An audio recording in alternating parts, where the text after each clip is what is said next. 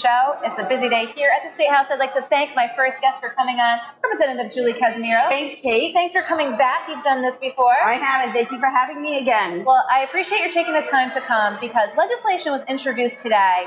Representative Aaron Ruggenberg and co-sponsors put this forth to be able to provide fentanyl strips. Now, this is to be able to detect fentanyl in drugs, which, as we know, is prevalent not just in Rhode Island, but across the country. Talk with us about this legislation and your decision to sign on as a co-sponsor. Kate, I think it is a great piece of legislation. It basically is going to save lives. Since 2014, there's been a huge spike in opioid deaths. 70% of those deaths can be attributed to fentanyl. So if we can get people to stop using drugs with fentanyl in, we can actually save lives. I believe this piece of legislation can be worked out, I think, in agreement on both sides of the aisle.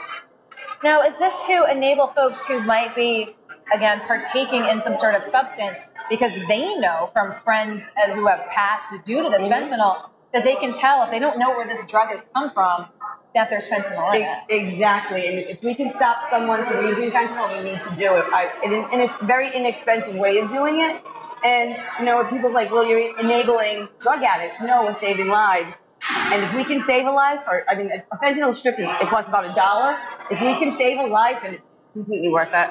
So talk about a little bit the nuts and bolts. Where can folks, if this legislation were to be approved, what's the thought about the rollout? It'd be with organizations like Anchor Recovery, who might be wanting to help. Anyone who's addressing addiction, and it's getting to people as they starting the recovery process, or even during the recovery process, because relapsing happens at a moment's notice.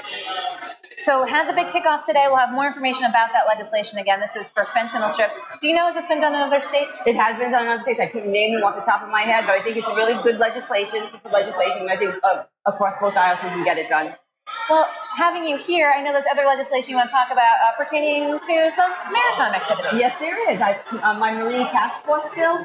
I introduced this bill last year, but because of its car tax, it really didn't go anywhere. I hope it's going somewhere this year. Basically, it gives a small amount of financial relief to those coastal communities who are protecting Narragansett Bay. Not all coastal communities protect Narragansett Bay. Some do it at different levels. Let's give them just a little bit of relief for training, the cost of training, the fuel involved in training, and a small amount of money to have a huge impact on these municipalities. So I'm hoping it's going to go through this year. Okay, more legislation to look for from Representative Julie Casimiro. But again, the fentanyl strip legislation introduced today. I appreciate your taking the time to come here and talk with us. Thanks so much. Thank you for having me. Okay, we'll let you go, and we'll be right back with our next guest here at the State House. Thank you.